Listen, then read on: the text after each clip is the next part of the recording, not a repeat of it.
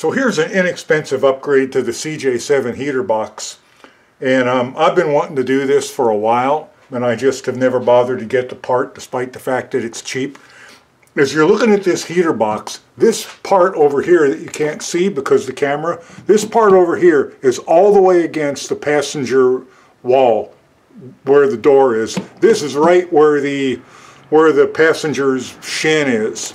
Then this here, see if I can make the camera stay. This here is right over the middle of the transmission hump, and when your feet are freezing and you turn the heater on and set the temperature to hot and the vent control to heat, this is where it blows out. Now there's holes in the sides, but 90% of it blows straight down the transmission hump into the back seat area. And because I have that under dash AC unit right here, it just blows against that and disperses all over the place. So here's a $15 upgrade. This little part comes right off. I've already got the screw loose. More than one screw loose around here. And that's all it is. See, a little bit of air comes out the sides, but the great majority of it comes out the middle. So here's the upgrade. The part for a YJ. And here's the part for a YJ. These cost like $12 to $15. I think I paid 13 something for this on Amazon.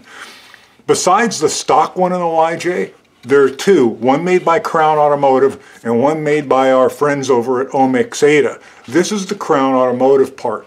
I have never even seen the other two in person.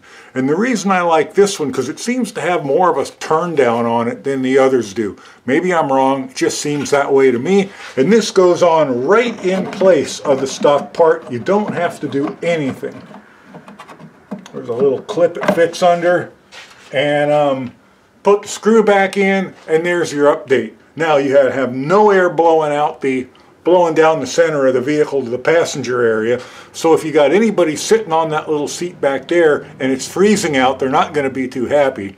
But let's face it, if they're sitting on that little bench seat in the back of a CJ-7, they're already not very happy, so the heck with them. We want our feet warm, and this should keep your toes toasty warm. You could even block this side off so the passenger could eat.